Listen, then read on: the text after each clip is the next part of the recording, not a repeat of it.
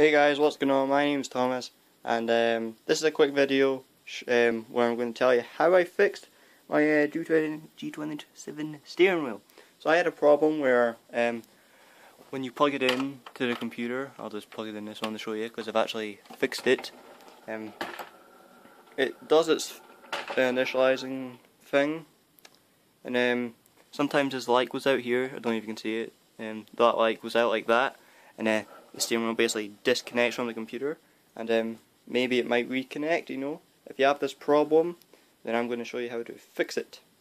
So what you want to do is you want to obviously leave it plugged into the USB thing. Come over to here. Hey guys, what is going on? So, sorry about that. I'm just going to show you on the computer what you do. So then you're going to go to open up your control panel. It should be on your desktop. If not, just watch another video on how to bring up your control panel. It's really easy. Then what you do, you want to go to your devices and printers, and when this thing loads, you just want to check to see if your G27 is showing up, because obviously it's unplugged because the light's not on, and it's still unresponsive. So when this loads, which will take forever. Usually takes forever to load.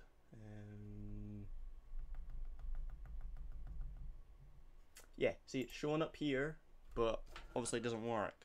So you want to go back to your control panel and open up your device manager. Now this might be a bit confusing, but you want to open up these universal serial bus controllers, and you either look for one that says G27 racing wheel, or it should show up here. If not, I don't really know. Sorry. But what you want to do is you want to go to properties.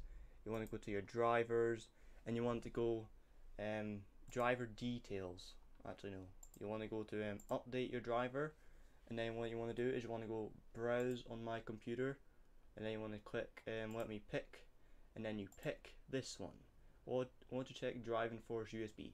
This is the default one. Might have been like I think there might have been like a faulty drive update or something, I don't know, but it's beginning to break. So what you want to do is you want to click the Logitech driving force USB, hit next, and it will install it.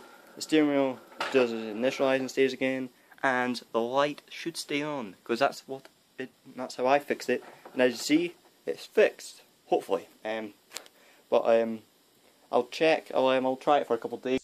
And it obviously says there's Logitech driving force, and you've changed the drivers, and now it should disappear and go into this pile here.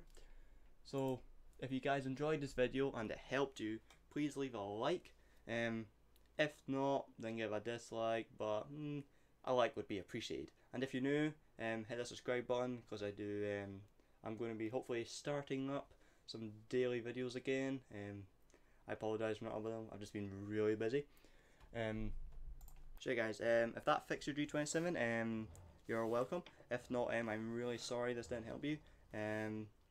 But this has only just happened to me today, and I've only just fixed it today. So you know, I've been looking around, I've been trying to get the warranty and all that fixed on it to try and get a new one, and then I realised, oh, let me just try changing the drivers, and hopefully it's fixed. So yeah, I'll see you guys next video, guys. Peace.